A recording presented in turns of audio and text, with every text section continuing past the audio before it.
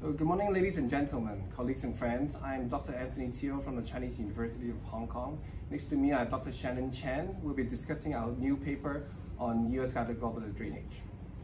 So recently, our center published a multi-center trial comparing EGBD versus PTC, and in that RCT named DRAC1, we were able to show an improvement in a 1-year adverse event, 30-day adverse event, decrease reintervention, decrease unplanned readmission, and even a decrease in the recurrent acute cholecystitis for EGBD as compared to PTC.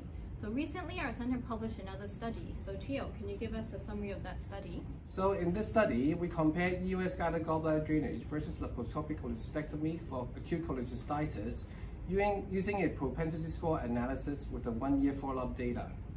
During the study period, we recruited 30 patients in each arm. We matched the patient with age, sex, and age-adjusted Charlton score. In terms of the outcomes, there were no difference in technical and clinical success rates, lengths of hospital stay, as well as 30 days adverse events.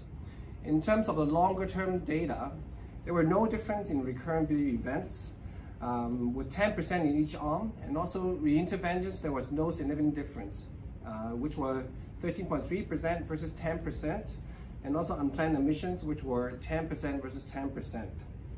We concluded that the outcomes of EUS gallbladder drainage for acute cholecystitis were comparable to laparoscopic cholecystectomy with acceptable rates of recurrent acute cholecystitis.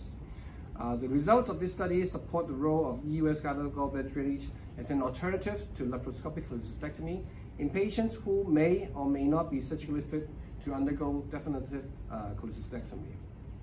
So Teoh, I understand that in this study, you were unable to show any benefits in perioperative outcome when EGBD is compared to lap chole, probably due to the small sample size and retrospective in nature. So what do you think is a postulated short-term benefits of EGBD versus lap chole, say for example in a surgical patient?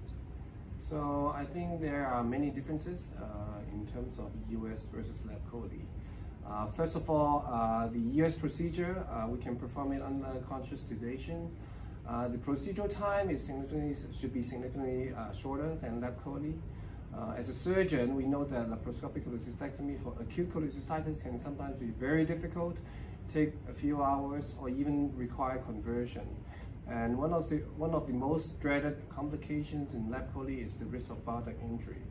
So with the EUS procedure, in theory, we can avoid all these issues.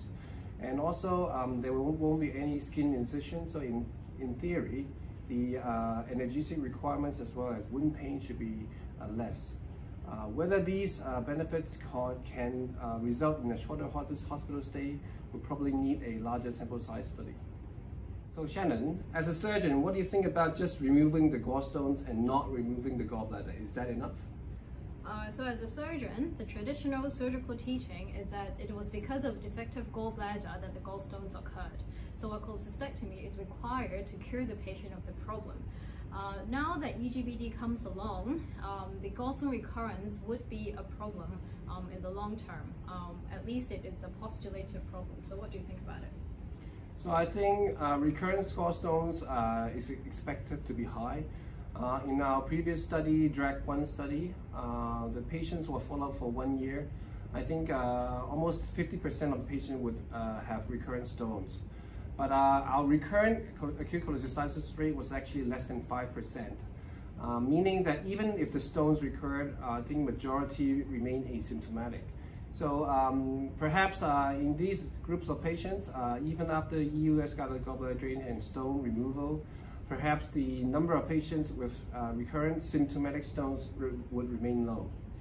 How about ursodeoxycholic acid? What do you think?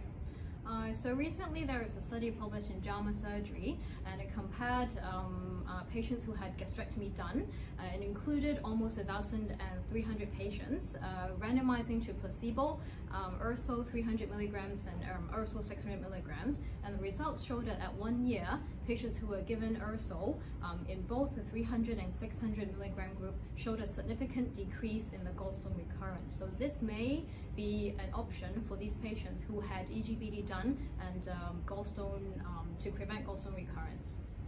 So Teoh, what do you think is the next step? So I think previously we have already shown that EUS gallbladder drainage is associated with better outcomes as compared to percutaneous cholecystostomy. And the chocolate trial has shown that in patients who are at high risk for surgery, lap chole is still better than percutaneous cholecystostomy. So the logical next step is, of course, to compare EUS gallbladder drainage versus lap chole in surgical candidates.